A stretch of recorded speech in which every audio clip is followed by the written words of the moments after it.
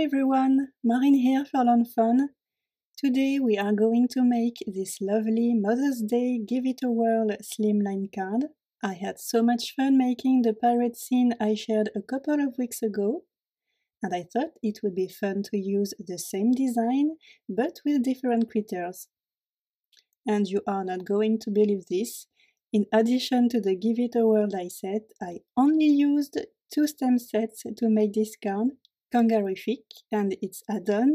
I am pointing this out because it never happens. So just like my parrot scene, I started off by cutting a slimline Bristol smooth panel, and I placed a few images just to have a general idea of the scene. I want to have different sections on my landscape, so I am making some pencil marks on the side to remember those parts. From the bottom to the top, we will have a grass border, next some hills and mountains, and then the sky. So I am starting off with the grass border at the bottom. I placed my panel on my sticky mat with the slimline grassy stencil on top, and I am going to use shabby shutters and Modlon oxide inks to make this grass border.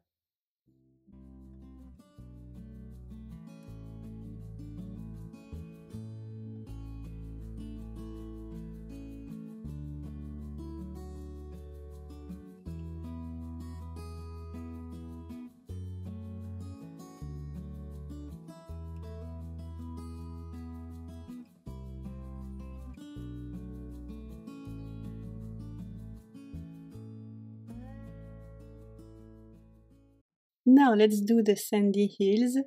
The slimline grassy stencil is protecting the grass border, and I taped a slimline hillside stencil above it, and I am using antique linen and vintage photo oxide inks to make this sun border.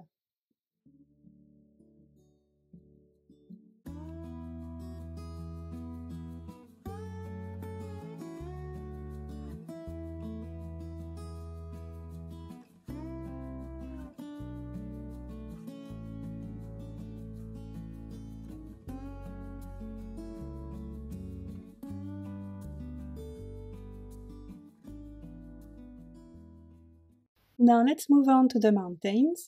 I placed the slimline hillside stencil on the lower part of my panel to protect my work.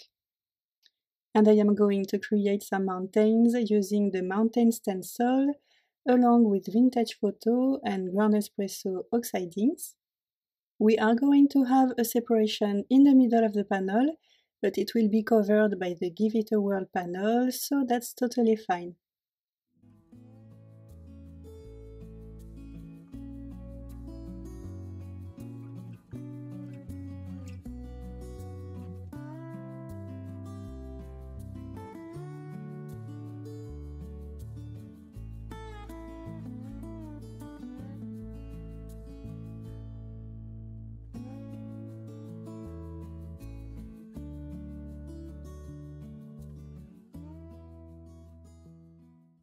And the last element to finish our landscape, the sky, that I am going to color using tumbled glass and broken china oxide inks.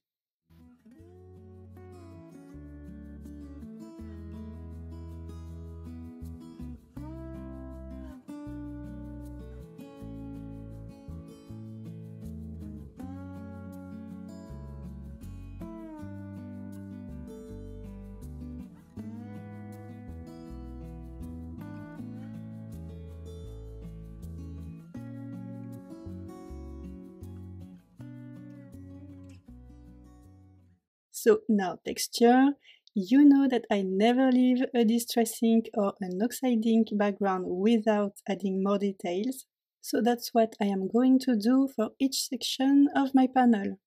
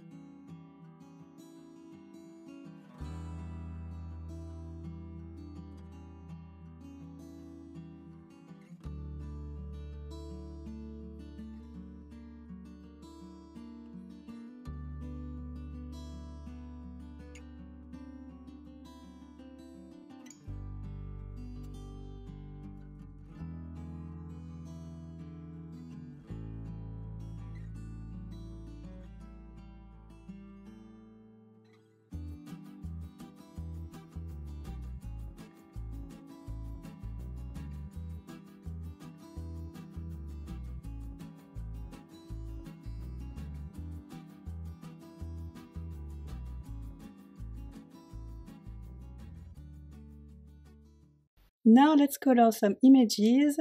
As always, I stamped them all on some 80-pound Nina Solar White cardstock using jet black ink.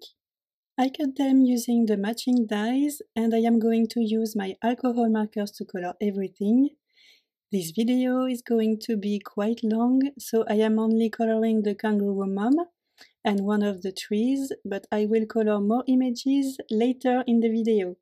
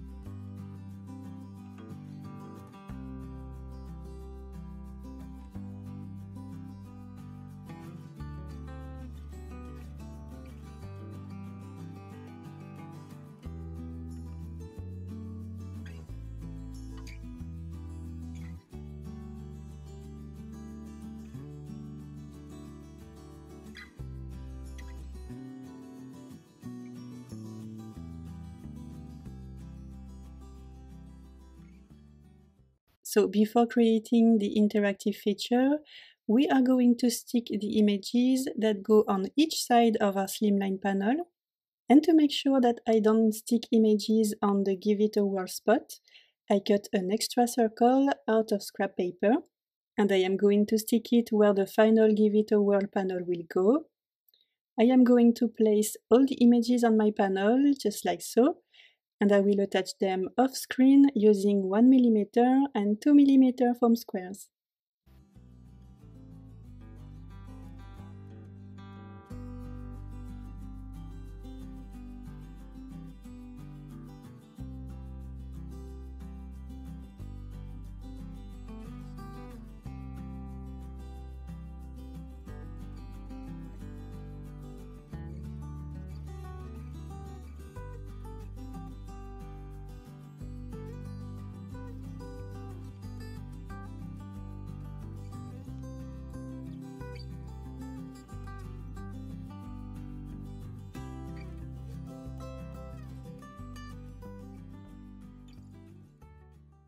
Now let's work on our Give It a Whirl front panel. I cut a Bristol smooth piece of paper. I am temporarily taping the template to it and placing it in my MISTI tool with some stamps on top. We want this panel to be as flat as possible, so nothing comes blocking the mechanism. So I am going to do some masking. I am first going to pick up the grass and the butterflies with the door of my MISTI tool, and I am going to stamp them using jet black ink. I want to have some rocks and flowers behind the grass, so I am going to mask those images. I use the matching dies to cut the masks out of post-it notes. And to place the masks properly, I am using the lights above my desk to see through the paper, and this way make sure that the masks are centered on the images. I also masked the butterflies placed the rocks and flowers, and I am going to stamp them using gel black ink again. I masked the rocks and the flowers and placed a lizard on top of the rock. And I don't know it yet, but at that very moment I made a mistake. But we will see it very soon. So I stamped the lizard and masked it, same with the sign. I am also going to mark each corner of the template. This will help me to put it back in place later. And now I am going to use the same stencils and the same oxide inks as before to create my landscape behind my images.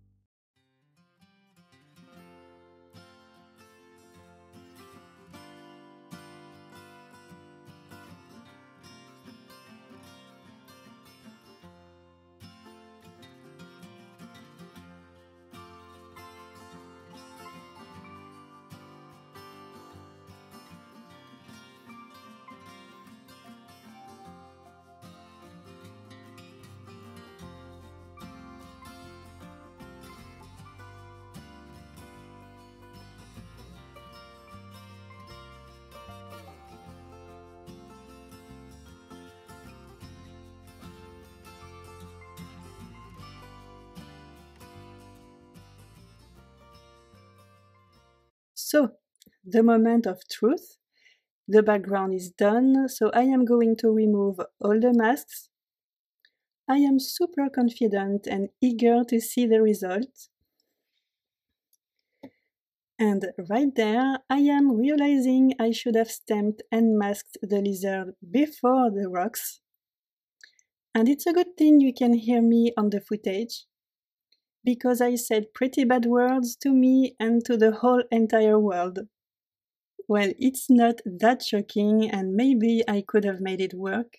But I know me, and I also know that my eyes would have been drawn to it every time I would have looked at it. So I remade it. It took some extra time, but I was much more happy this way. And I also created the landscape for the inside panel using the same stencils and inks as before. And I also did the outside edges using the inside circle template, along with the Lost Shadow and Hickory Smoke oxide inks.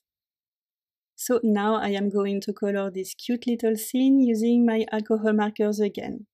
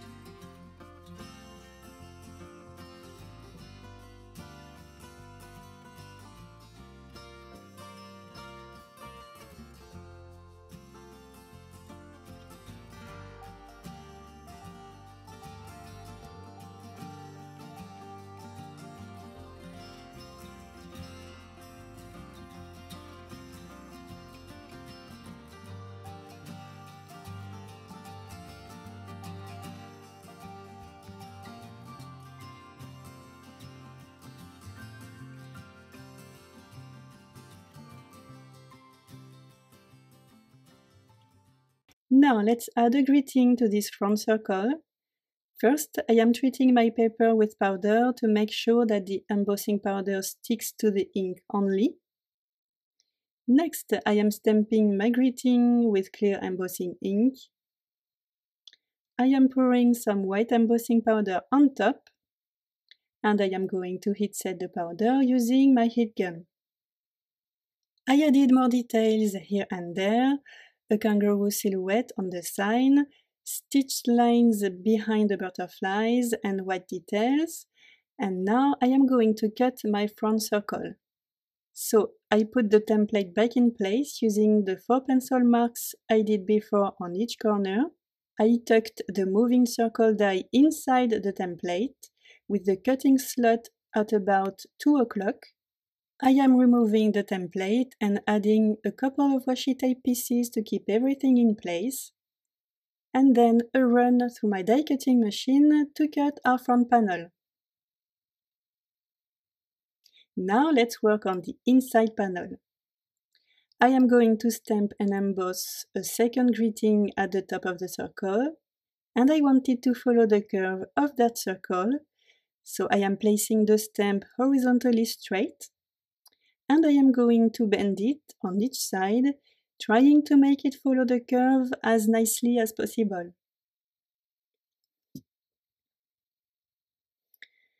I am going to add some powder to the paper.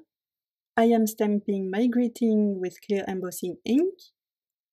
Next, I am pouring white embossing powder on top of the ink.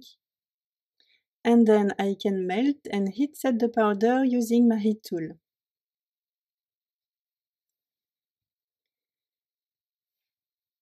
So now I am going to stick the kangaroo mom, the baby and the butterflies using liquid glue to once again keep everything as flat as possible. I am also going to place the other images, but I'm not gluing them yet.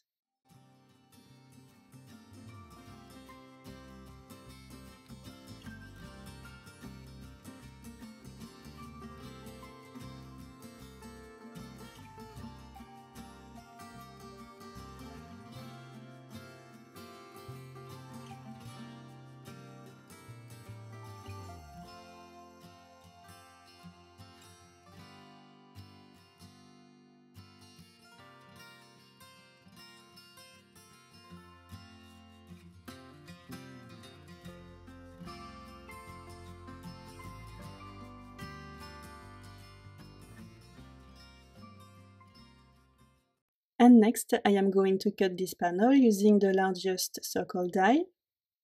And to make sure it's lined up with the front panel, I am first going to place that front panel on top, and I am going to place the circle die on top with the cutting slot tucked in the slot on the front panel, just like that. I am using washi tape to keep the die in place, and I am removing the front panel. And then I can send my panel to my die cutting machine, and this is what we get. It's perfect. And off screen, I am going to add the remaining images using liquid glue. And now we can assemble our Give It a Whirl interactive panel. I cut the tab out of some heavy cardstock and the connector piece out of copy paper. And first, I am going to keep the front panel and connector piece. I am folding this connector piece right on the score line. I am using my bone folder to get a nice fold. And I am going to add liquid glue to 1/2 of this connector piece, just like that. I am going to flip my front circle over, and I am going to attach the connector piece right up against the slot. I am pressing firmly to make sure it's very well attached. And now I am going to add liquid glue on the other half of the connector piece. Off screen, I cut another front circle out of scrap paper. And I am going to stick both circles back to back, making sure to line up the slots just like that. Now with the tab, I am going to add liquid glue on this section. And I am going to put it right there between the two moving circles, making sure that the curve on the tab lines up with the circle. To decorate the tab, I cut the handle out of tight pull cardstock and the arrow out of yellow cardstock. I am sticking both pieces on the tab. And now we are ready to assemble the circles. I am flipping them both over, and I am going to feed the tab on the small circle through the slot on the large circle, just like so. And then we just need to guide the paper, help it find its way. And I always like to play with the mechanism several times to make sure it works properly. So now we just need to add foam strips at the back of the circle, following the stitch line.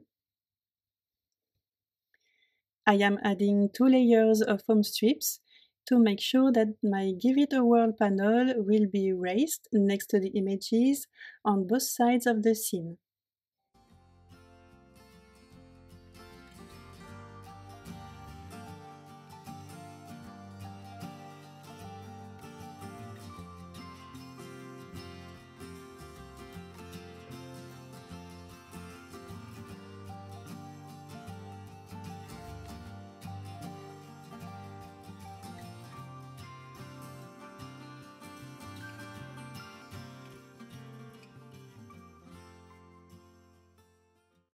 And that's it, all done!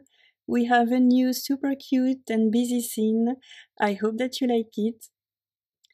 Thank you so much for stopping by. I hope that you enjoyed this video.